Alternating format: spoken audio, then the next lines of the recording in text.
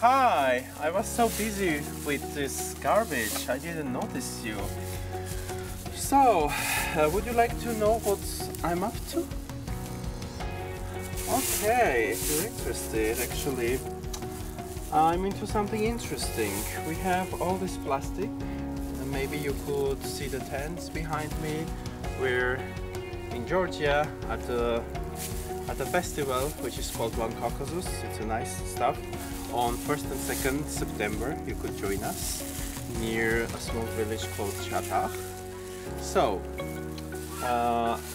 doesn't matter like it's a festival or just your own place, we always have this problem with the plastic.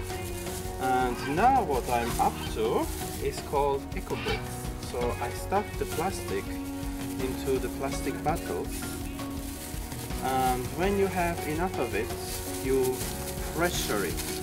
You can use a stick or an iron rod, some piece of metal. You squeeze it all inside the bottle. Then you close the bottle. Once you have it, you actually have a very strong building material, which we call EcoBricks. And do you think it's a nice idea to throw the plastic, all around so that it ends in the rivers, on the land? Right, I agree. So this is why. With this EcoBrick, just like with the natural bricks, we can construct structures. So with the EcoBricks, we can do the same. If you have several EcoBricks, you can make a small bench. You can use it in the arts. So the possibilities are immense with this. And actually the plastic is good if you know how to use it. And even if you don't do anything with your EcoBricks, it's much better to have them stuffed in one place, even if this ends on a landfill or somewhere. Would you agree that it would be better if all the plastic were compressed and put together somewhere?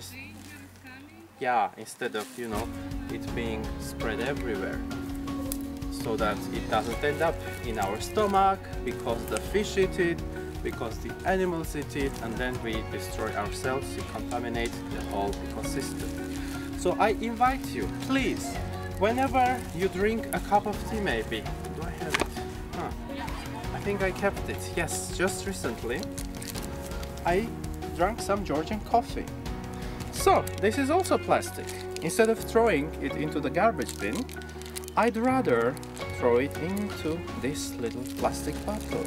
It's so sweet, it's so friendly, it's so helpful for everyone. So please, please, please, dear volunteers of OneCaucasus and everyone who's watching, consider this idea of plastic EcoBricks. Thank you so much. Have a nice day.